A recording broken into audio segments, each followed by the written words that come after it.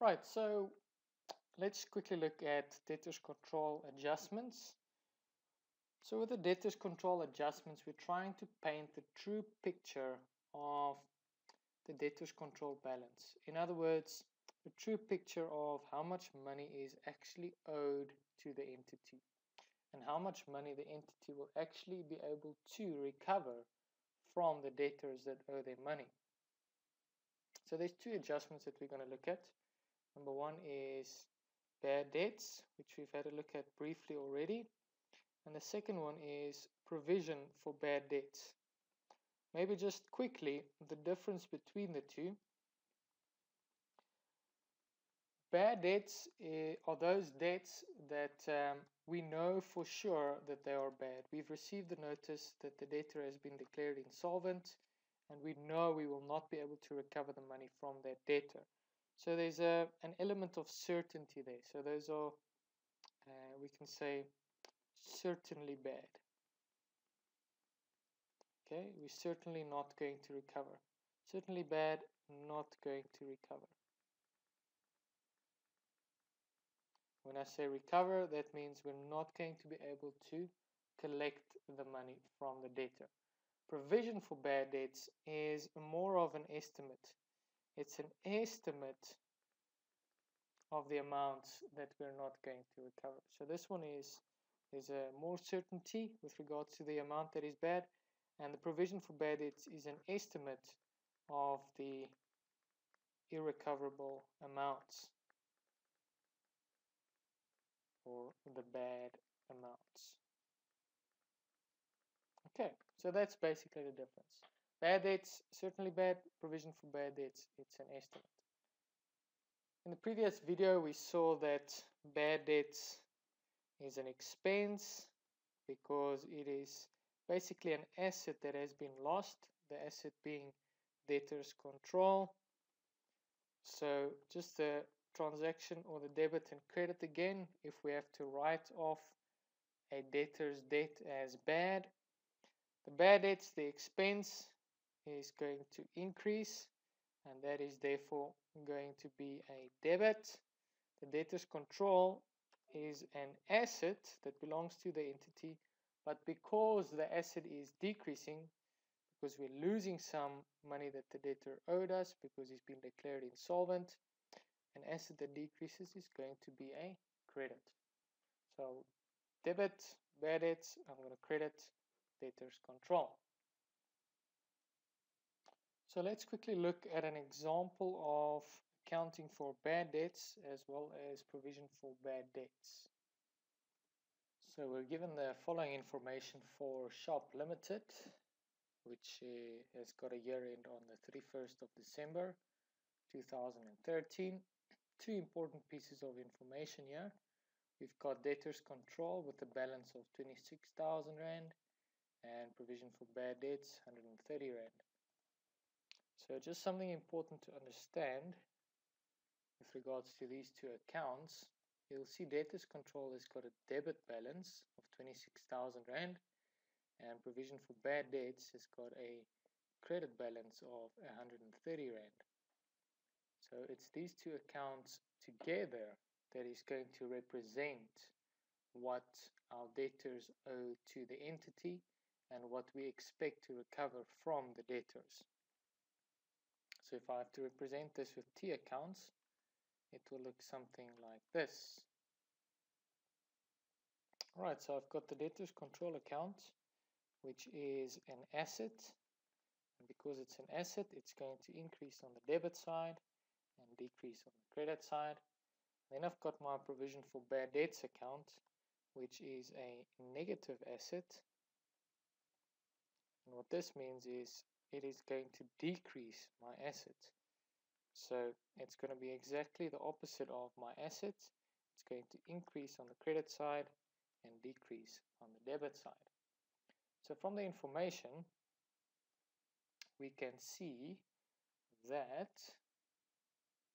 debtors is 26,000 Rand. So we can record that on the debit side of debtors control. Let's just use a different color.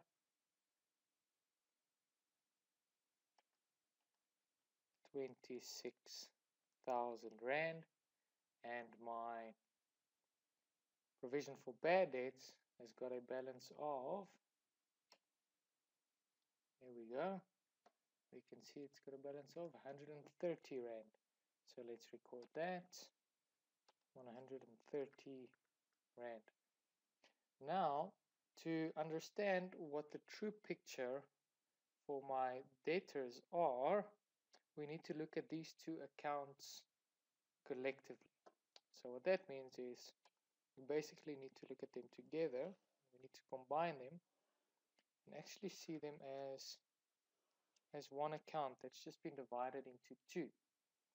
So that means I've got a debit on debtors of 26,000 and a credit on debtors of 130, which effectively is going to give me a debit balance of 26,000 minus 130, which is 25,870. And that is a debit to debtors control, which is what will be displayed in the financial statements next to trade and other receivables. So these two accounts together is going to give me the actual true picture of the debtor's balance. Back to our example, and we look at the additional information. Point number 1, the account of Mr. S. Gonzalez, 2,600 Rand, has to be written off as bad. So how do we record that again? We remember that a part of the asset is lost, so the asset is going to go down and my expense is going to increase.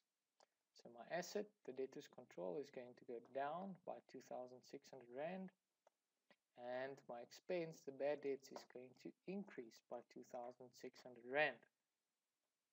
The details in the debtors control account is going to be bad debts, and the details in the bad debts account is going to be debtors control. That is the general ledger. And then if we move on to the general journal, writing of the bad debts, we can see that we have debited the bad debts account. That's the one that has the debit entry recorded. Bad debts has been debited with 2,600 Rand. And my debtors control, the asset has decreased because we've lost a part of the asset. Debtors control is going to be credited. There we go. That was the first transaction. All right.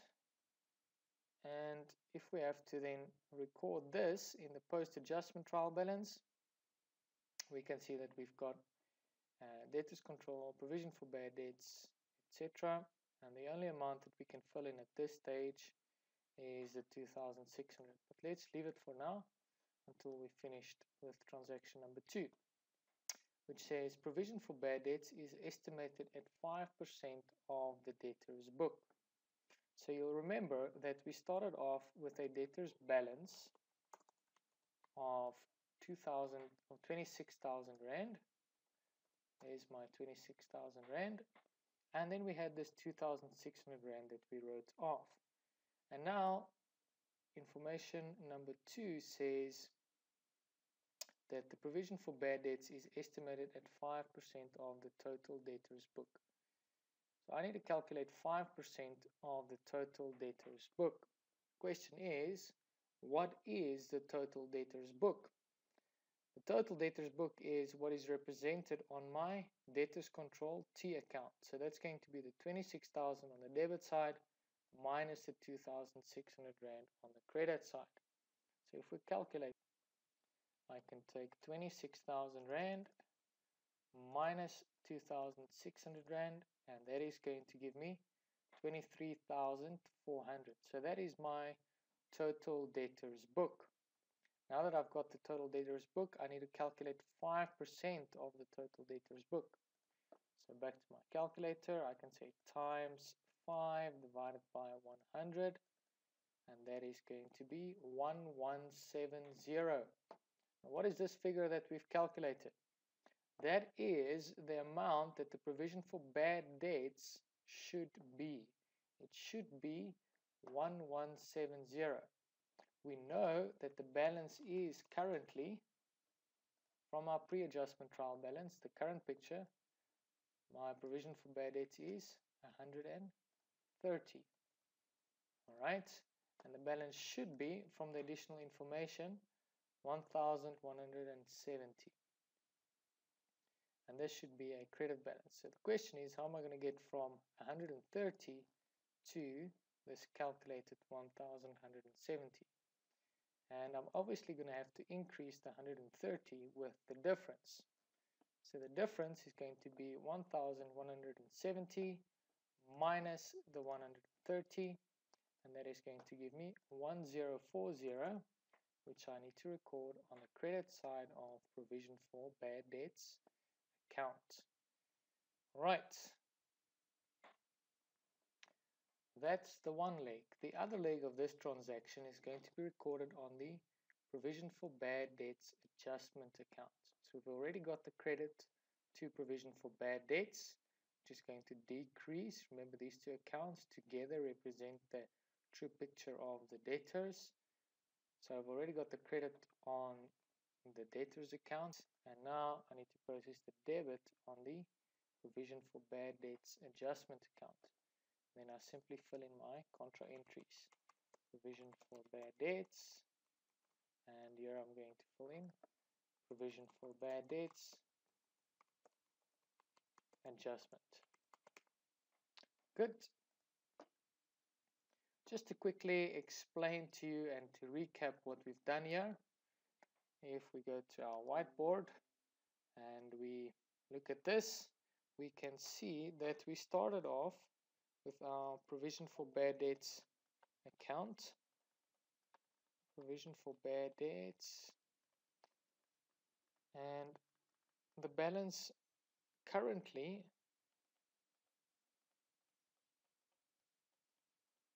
was 130 Rand credit. Then we calculated what the balance should be, and we saw that the balance should be, well, the information said 5% of the debtor's book, which was 5/100 multiplied by the 26,000 Rand opening balance that we had.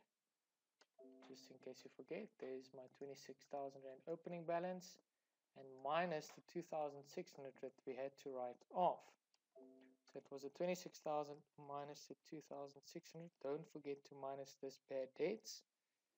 Right, and that gave us a new total, or the balance that the provision should have been at 1170. Good, so the balance is 130. It should be 1170. So the difference is going to be my adjustment to reflect the true picture of the debtors, and that is simply going to be the difference, 1170 minus the 130. That gave me 1040. Now I wanted to go from this current picture here to the true picture here, so I wanted to go from 130 credit to a 1170 credit, so I had to increase the current picture with another 1040. So that is exactly what we did here. The current picture was 130. We wanted this side to be 1170, so we had to process another 1040 on the credit side of the provision for bad debts account. Now, these two accounts look very similar. This one says provision for bad debts, but this one here at the top is a balance sheet account. In other words, it's always going to have a balance, and it's going to be carried forward every year. That's why we had an opening balance here on provision for bad debts of 130. The second account that we have here in red is the expense account. In this case, it's an expense. It could also be an income if the adjustment went the other way.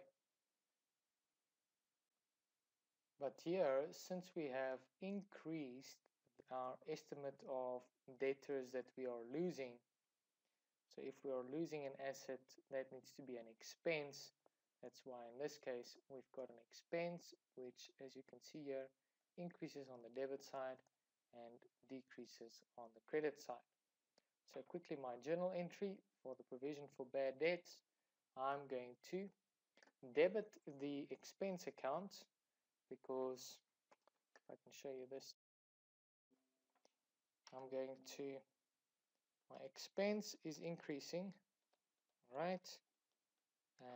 My asset is decreasing. The way that I'm going to decrease my asset is not directly against the asset as with the bad debts, but I'm going to use the intermediate account, which is the negative asset, right? So my asset debtors is still decreasing, but this time via the negative asset, and an expense that increases is going to be a debit. A negative asset that increases is going to be a credit. Right, why is that? An asset that increases is a debit, so a negative asset is going to be the opposite of an asset that increases. So if we go back to our general ledger, you can see here that both the bad debts adjustment decreased my assets, as well as the provision for bad debts adjustment. So both the adjustment where we had certainty about the amount of debtors that were bad, as well as the adjustment where we had to estimate the amount of debtors that we're not going to recover. So both of them, as you can see, are effectively decreasing my debtors. We're just recording them on different accounts. Good. So let's record the journal entry for the provision for bad debts adjustment. I'm going to debit provision for bad debts adjustment with the 1040 Rand. That's what we had here. This is the entry we had. And I'm going to credit the negative asset provision for bad debts, okay, which is the balance sheet account, with the 1040. Fantastic. Right, now that we've done that, we can show the picture on our post-adjustment trial balance, which is the true picture of what should have actually happened on the 31st of December. So my debtors control should actually have been the 26,000 Rand minus the 2,600 Rand. So that is going to be, if we record that, 26,000 minus 2,600, and that is 23,400. And my provision for bad debts, it was 130, but we saw that it should have been 1170. So to get it to 1170, we had to process that adjustment. So the true picture is 1170. Remember, this is just the adjustment. The 1040 is only the adjustment. And then my bad debts, we saw that that was 2,600. Was the amount written off. That's going to be an expense. My provision for bad debts adjustment, also an expense, because that's also an estimate of the debtors or the assets that we are losing. And in this example, it was 1040. That was the adjustment. And lastly, bad debts recovered. We did not recover any bad debts, so we can just leave that blank. Required number 4 asks us to calculate the amount that will be disclosed under trade and other receivables in the financial statements. Now, this amount is going to be my debtors control balance minus my provision for bad debts balance. So my debtors control balance, as we can see from the post-adjustment trial balance, is 23,400.